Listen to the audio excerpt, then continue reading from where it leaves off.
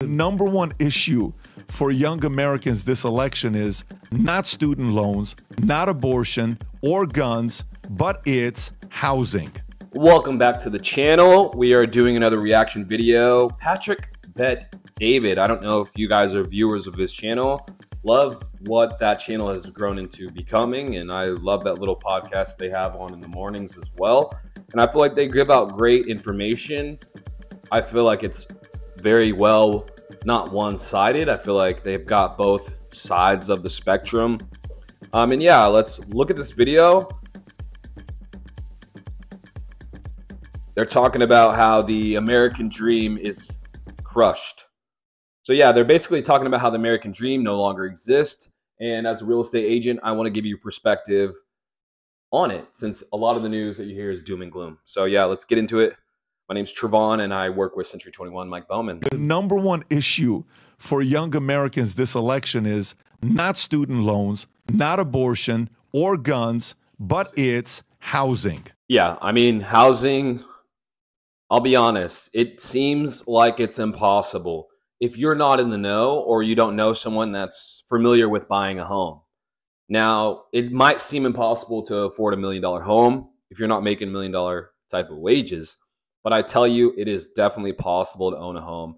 I mean, like, you can own a new build. I mean, like, I'm seeing remodeled homes, at least 1,000 square feet in DFW, go for under $250,000. So, and I mean, to get into these homes, they offer great programs in some cases, depending on what you are, depending on the lender that you're working with. But you can definitely get in, and I mean, your down payment to get into the house, less than $2,000. And depending on who you use as a realtor and how you negotiate the deal.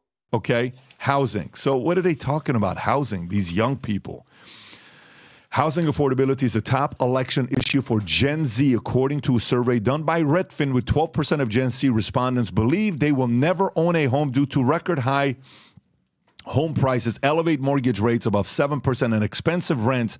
Elijah De La Campa from Redfin noted the cost of starter homes has increased twice as fast as incomes. The median home sale price in the U.S. reached an all-time high of $390 May of 2023. Despite a strong economy with low unemployment and rising wages, many young Americans find buying a home impossible, with 42% of Gen Z receiving financial support from their parents for rent or housing costs. Holy shit. 42% of Gen Z is getting help from parents right now. Well, 42%. I mean, that's a wild number. A wild number. And I mean, it's understandable. I mean, if you've looked at my last videos, I showed you where one of the boomers was talking about how it's incredible how much it costs to live compared to when she grew up. So partly it's no surprise, but partly I also am shocked a little bit, because that's a very high number. And with the way things are tracking, doesn't look like it's going to get any lower. And yeah, I mean, think about it for this instance. Basically, for a $200,000 home, you're going to be paying around $2,000 per month.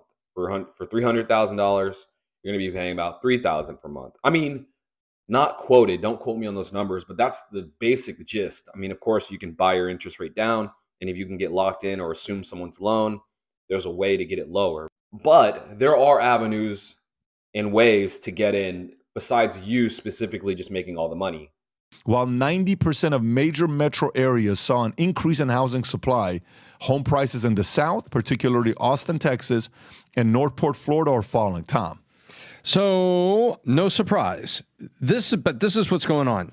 When you see an article like this, it really just pisses me off, because this is just a little pebble of what is a bigger affordability crisis that's been brought on by inflation and printing a bunch of money. That's what's happened here. And now this is, remember, I always talk upstream, downstream. You hear me talk about that. Yeah, I love his points. He makes a really good point here, because yes, basically the moment they started printing all this money in 2020, everything got expensive. I don't know if you go to the store nowadays, but $250 of groceries, it's honestly not that much. And it's quite shocking that it's like that right now. So with the way things are headed, it's not just the housing market that is causing the effect. It's definitely inflation that's really kicking everybody's ass. This is the downstream problem. This is the polluted little lake that's at the end of the creek and the river, and the creek and the river are bringing the bad water into the lake. And why is it bad water? Because it got polluted way upstream. This is what it is. Upstream from these people, while they were in high school, while they were in college, if they went to college, or serving a couple of years in the military, inflation was going crazy. We were printing money. We raised the price of assets. And now we have affordability crisis. So the number one issue for Americans when they say it's housing, well, what they're really saying is affordability in America. That's what they're saying. And they're saying currently the affordability is so bad that I got to think about getting support from my parents or living with my parents. That's what it is. And so if you let this in your mind be like, oh, it's the housing market, it's not. It's the leadership of this country, and it's the affordability crisis showing up as the number one issue for this group. The affordability is hitting them hardest in terms of housing. Yeah, Tom has a great point. Kind of like I said before, it's not just housing that's causing the issue. Of course, inflation is making everything more expensive because the value of the dollar is decreasing. So that's not helping. And yeah, let's see what he has to say. Let me talk to my Gen Z friends out there. I have a couch. I almost going to give an MLK speech right now. I have a dream. Here we go. I have a couch. I have a dream. Exactly. I have a couch. Guys, the American dream, it's still alive and well in America. The only difference is the American dream has changed. The American dream of your parents and your grandparents no longer exists. The ability to get a job and work at the same job for 50 years and get a pension and retire and get a gold watch and say, hey, great job, and get a house and get a 2-car garage and have 2.2 kids and have a dog and just live in the suburbs and just have a two-car situation and just work for the same company no longer exists. So stop crying about it, that everything that happened in the past in the 80s and 90s when your parents were starting to make money has changed. So rather than cry about it and bitch and moan, oh my God, I can't, do something different. I mean, he has a point. At some point, like, I don't know, when I was like 25, 26, I don't know, I just started to realize, like, I need to learn way more about money. I need to learn more about finances, and I need to figure out a job that can provide me that, given how hard I may or may not work. So, I mean, that is one reason why I chose real estate. Now, don't get me wrong, it ain't the easiest gig ever, but it's definitely possible to make a living. Yeah, you just got to get out there and you just got to hustle. There's tons of avenues to get lead generation. But for instance, just focusing on career paths that will give you kind of what you want. I mean, I know a lot of people focus on fields, or like when you go into schooling or when you come out of high school, you don't know what to really do. You don't know what you want to do. So it's hard to get locked in. And by the time you're 26, 27, if you're not like steady in your career, or you're not on the pathway to being at a job that's going to make you a decent living, you do get hit with reality of like, holy shit, like I need to either get my stuff together, or like a lot of people are doing, they're kind of playing the victim mentality where it's just too hard to this, to that. It's definitely possible. And I mean, if you want to really look at it, maybe look for something cheaper, right? Maybe you look for a home that's under 200, under 250. It's going to be ugly. You're going to have to do some work to it, but at least you start to own the asset, right? And through time, at least you'll earn that asset growth. And depending on where you buy this home, you might get some equity build up 5-10 years from now. And that can be a way out of a tough situation you might be in. It just depends, right? You want to get with a real estate investor, or at least a financial advisor, or at least someone who is familiar with investing into real estate, or just knows at least a thing or two, right? Don't just hop in blind buying a home thinking it's going to make you money, because that's just not how it works. And also just change your mentality. If you are in a position right now where you don't feel like you're doing enough and you're under 40, 50, bro, just switch it up. Switch it up. Life's too short to just be stale. Try your best to do something different. And honestly, you have time, right? I mean, it doesn't take that long to go get a tradesmanship or, some type of licensing, 2 to 5 years. And then you can start making decent money, 7 to 8 years down the line. I think the main thing is here, you just got to get started and believe in yourself. What's the definition of crazy? Doing the same thing over and over and over again with no result and expecting the different results. So what's different? I always say this. The best thing you can do, especially when you're 20s and 30s, to you guys out there, women, you have a different objective, okay? For the men out there, I would encourage you to do the following. Understand this basic concept. The number one thing you can be doing in your life right now, before you have kids and a family, as you're working on your career, purpose over pleasure, purpose over punani, is understand this concept. Low overhead and high flexibility is the key to your life right now. Keep your costs low, keep it moving, keep it grooving, and keep your flexibility high, because you don't know where you're going to end up in the next 2, 5, 10 years. You might work for this company, an opportunity comes up, you might be in New York, you might be in Boston, you might go from Boston to Austin, all of a sudden you're in California, fuck California, moving to Florida, well, cost of living in Florida is a little too high, boom, I'm going to North Florida. Keep it moving. So the cost of a house, when I started doing financial content in 2016 to 18, how much was the cost of an average house in America? $250,000. Okay. How much is the average cost that they say is a median house in America now? $400,000. What's the exact number, Tom? $390,613. So save that extra 10 grand, put that into to the stock market. What's my point? So if you can't buy a house, stop bitching about it and do something different. Go get a roommate, live with your girl, split the rent, figure it out. I get it. If you have low overhead, take all that extra money that you would typically be pumping into a mortgage payment, into taxes, into insurance, into maintenance, into HOA, and just invest in the market. Now, where should you invest in the market? Get a 401k, get a Roth IRA, get index funds, get crypto. Like Pat always talks about, non-duplicatable assets, get some cards. Just do something different. Because the reality is this, are interest rates coming down anytime soon, Tom? No, but the end of this year, there's still going to be mortgages like 6.75. Bingo. So rather...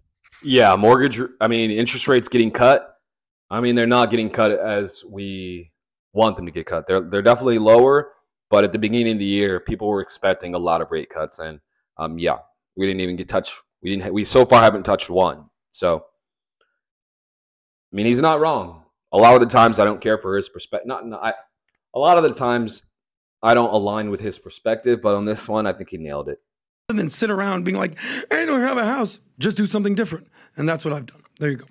You know, Rob, pull up what I just showed you, what I just texted you, if you could do that. After that fantastic Adam Luther King speech. There it is. I have a dream. Exactly. Was just, I can sum it up. Get mad ALK, and vote. ALK, yeah. Rob. The voting isn't going to do anything about the home prices, though. Yeah. I mean, look, there's a part of it here that if you can... You got to, Rob. Close that and go to the bottom. There you go. Go a little lower. Okay, so check that out. So that's inventory versus price of existing homes. Now, that only goes till 2022, right? The blue shows median price of existing homes. Keep climbing, right? The green is inventory, right? Is inventory. If inventory keeps going lower and lower and lower, prices go up. I mean, this is like the basic supply and demand, right? Yep.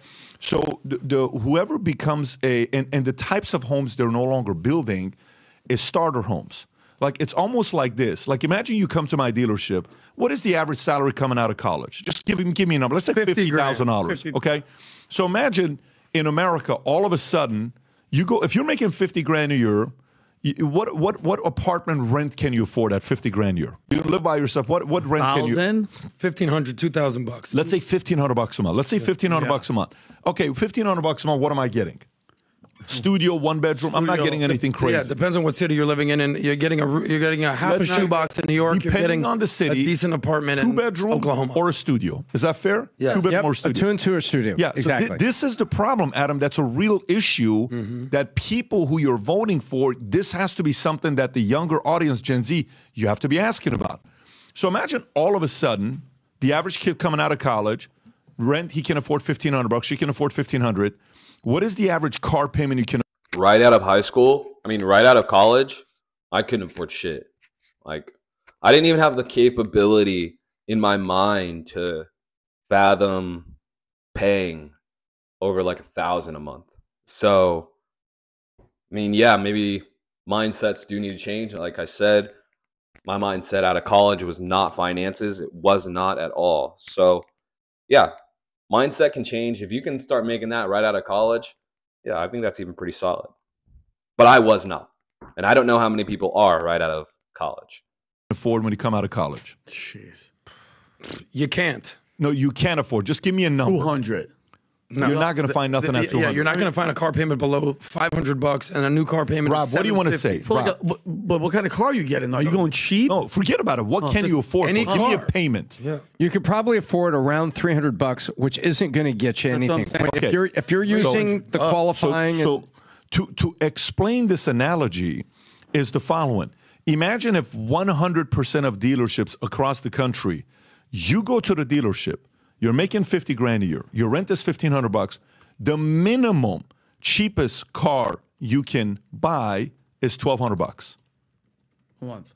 You can't afford it. Yeah. So then you have to go, what's the alternative? Either Uber or get a bicycle or work close to his place. But there's not the jump doesn't go from 0 to 300 to 600 to 900 to 1,200. It goes 0 to what? 1,200. Yeah. What Gen Z is saying is, man, I'm coming out. I need something in between. I can't go 0 to a $400,000 house. What if I could go from 0 to a $200,000 house? This level is missing. That's the level that's missing. And builders, whoever's running for office, whatever in your state, your governor, Senate, you can talk to your Congress. He's spot on. There definitely are. I mean, okay, he's wrong and right? Depends where you live. For instance, starter home in Plano, Texas, not going to be cheap. Not even going to be under 400,000. Probably not even going to be under 600,000. But Fort Worth, you can find a remodeled home, old home, but put some love into it, under 300, under 250, maybe even less, depending on where you go. So there are options, but are you willing to bend? Are you willing to be flexible to be an owner? And the places and builders who do build under 200, I don't want to say they're in areas maybe you don't want to live in, but the house, I don't want to say the quality is bad, but I would not buy a 2024 new build under $200,000. Depending on the builder, maybe you know a guy, maybe out in a more rural area, it's definitely possible. But he's spot on. I mean, the starting new build 2024, I'm going to say you got to be at least 275, 300K. It's going to be like some Lennar build or some DR Horton build away from the city, most likely. But it is possible, and they are doing financing deals for depending on people. You know what I mean? First-time homeowner, you only need to put 3.5 down, depending on what your goals are financial-wise. So there's opportunity, but yeah, he is spot on. There should be a level in between, and there's not. In your state, your governor, Senate, you can. Besides buying a resale home, that's cheap, and maybe fixing it up. But if you're not somebody that knows how to do that, you have the expenses, you know what I mean? Do you want to live in a construction zone or construction site? Yeah. You can even bring this up on Twitter with others, with presidents, is what are we doing to build more starter homes in cities? What incentive is being given to builders to build more starter homes? We need more starter homes. That's what's not being built for them to have the opportunity to buy something. Tom, you look like you want to say something. No, what I want to say is bingo, exactly right, PBD. $50,000 after taxes is approximately on a national 40 basis. grand. No, 36, which is exactly $3,000 a month. And if I spent $1,200 on rent, $1,500 on rent, that's half of my take home. Mm-hmm. You know, that's above 40%. So now I've got $1,500 left. That's why we're saying the most you could possibly afford in there would be $300. Now you got to live on $900, $200 a week for food, electricity, all the rest of the stuff. Tilt, as they say in pinball, that model doesn't work. It's exactly what Pat's talking about. There's nothing left. Let me ask you, what's a bigger burden? What's a bigger burden? Is the bigger burden boomers who are 62 years old, 65 years old, 55 and up who have worked their asses up. Let me just go 60 plus. Your kids are 30 years old. They're coming out of college. They're 25 years old. They're coming out of college. The burden of parents to support younger kids, or is it the bigger burden for kids to support aging parents? What's a bigger burden? It's a way bigger burden for the parents who are still taking care of the kids. What do you think? I think the bigger burden we're going to see is the kids taking care of the parents once entitlements get cut and as things can become more expensive, because there are far more boomers that need to be taken care of, and there are far more boomers. And this is why I love the PPD podcast. They nail it every time. I don't know if you know, but this is a little insight. 2025 and 2026 is supposed to be the year millions of boomers retire, start to downsize. Interest rates should be a little bit lower, and there's going to be way more inventory. So the housing market in DFW, Dallas, is going to be wild because there's going to be tons of people who need to get out of those big old houses, and they're going to downsize, and they're going to be able to buy cash, most likely a smaller home. So things are about to change drastically. I do feel like it's a bigger burden for the kids to take care of the older folks, especially if the older folks are in these areas where they're starting to do gentrification, basically, and you're starting to see it. So the way it works is, like, let's say you bought a home in 2020, or let's say your grandma owns a home in some small little city area, close to a city, close to a popular area. Well, they're starting to go into those places, build nicer homes, push that property value up. I mean, not specifically on purpose, pushing the property value up. That's just what happens. Property value gets pushed up. These people get their taxes the following year. It's like, holy shit, my taxes went up 10 times, 5 times. Can't live here, don't want to live here. So they move. So that is starting to happen. And you're starting to see it in these areas. Kind of what I'm saying, where you can buy a home under $300,000 and it's like an older home remodeled, right? That boomer generation that don't have a responsible, or they don't have an adequate supplemental savings to go along with Social Security and Medicare. The number of those versus the number of kids they have, that's, I think, PBD, I think that gets worse year by year. I think that's the burden. I think sometimes the kids moving back in may help. What if your son or daughter who's single moves back in and pays you $400 a month, and takes you to your medical appointments and balances out some of your food bill? I guess there's a lot of boomers, and there's not a lot of kids, and there's a lot of boomers without good savings. Yeah, that's what I'm asking. I guess the question is this a short-term problem or a long-term problem? Because as much as you're talking about the boomers, there's also the boomerangers, the boomerang generation, all these Gen Z kids that were trying to, make something of themselves between 2020 and 2024. COVID happened, reverse, boomerang. Now they're living back with the parents. What was the stat here? What percentage of 42%, 40 whatever percent are still basically getting funding from their parents? What are we talking about here? Obviously, the kids are still relying on their parents. Short term, undoubtedly. Long term, yes. People are living longer. Like, now I'm helping my mother pay for stuff. But when I was younger, my mother would help me. It's just the cycle of life. But you actually brought up a really good point about how there's no starter homes. Yeah. So this is sort of indicative of how the middle class is getting squeezed. You were basically saying that there's nothing in the middle, right? You need that. There needs to be a level So exactly, I agree with you. But what's the metaphor here is that we always hear that the widening gap between the rich and the poor, the K-shaped economy, that the middle class is getting squeezed, right? The wealth gap. So you're either rich or you're either poor. Yeah. So if you're rich, you're not really worried about what rent is or what the mortgage is. You can pay 10 grand a month or 20 grand a month, no problem. But if you're in the poor camp, and you always say, who's in your ear? Where you're getting your advice from. If you're 20 years old and you're getting advice from your 52-year-old father or your 82-year-old grandfather, they're more than likely giving you the wrong advice. Why would I say such a thing? Because the world has changed and they haven't adapted. They're still telling you, well, you got to go to college and you got to buy a house and you got to do what I did. No, you don't. Do the exact things that they did, because the world has changed completely. If you just do it, like you're talking about, there's one problem that these kids all have, Tom. It's a 4-letter word, and it's called math. The math doesn't add up for them to buy a house, to have a car payment, and to actually live a life. Last point, we did a segment a week ago called Money Dysmorphia. Do you remember that? Money dysmorphia, how Gen Z is just completely aloof when it comes to their money. They see on social media all these kids balling out, having the time of their lives, and they're like, oh, I could go and afford a Mercedes-Benz. Bitch, you can't afford a Mercedes-Benz. You make 50 grand a year. You need to make $120 to afford that Benz. Now they got an $800. Yeah, this will be. Yeah, he kind of spilled off for a little bit, but he does have a point. I mean, you got to focus your finances, and you got to love to kind of learn about it.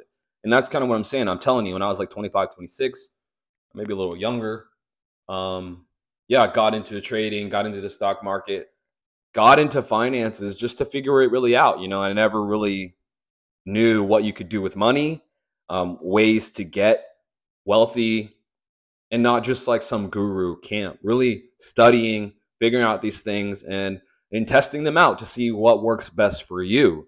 So yeah, getting smarter with your money. Don't take loans out. You know, don't go on vacations that you don't need to go on. There's tons of avenues. I mean, that vacation you're choosing to go on is literally your down payment for the home.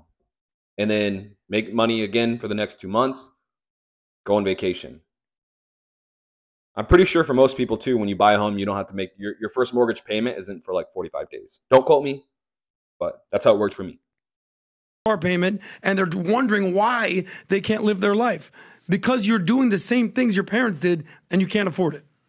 A technical question. How do you know they're a bitch? I've seen it. How do you know where you categorically tell the entire PBD podcast audience, you call them, but by the way, he thinks that. The rest of us don't. The rest of us think you're a big dog, capable of doing something special with your life if you choose to. 10% of the people out there is people in the comments. Let me, if there's ever been a time for you to find ways to get better strategies to recreate yourself so you can take your business to the next level in 2024, 2025, this is the time, because AI's speed of advancement is accelerating at pace that most people are not going to be able to follow. The gist here is believe in yourself. Owning a home is definitely possible. It is not the end of the world. Maybe own it with some friends, eventually rent it out. There you go. You got some cash flow. Maybe Airbnb it if you pick out the right location. There's tons of avenues, and it is not impossible. If you made it this far, I really appreciate you watching. My name is Trevon. I am a real estate agent in the DFW, Dallas Metroplex. If you ever have questions about real estate, feel free to shoot me a call or a text. But yeah, until next time, catch you later.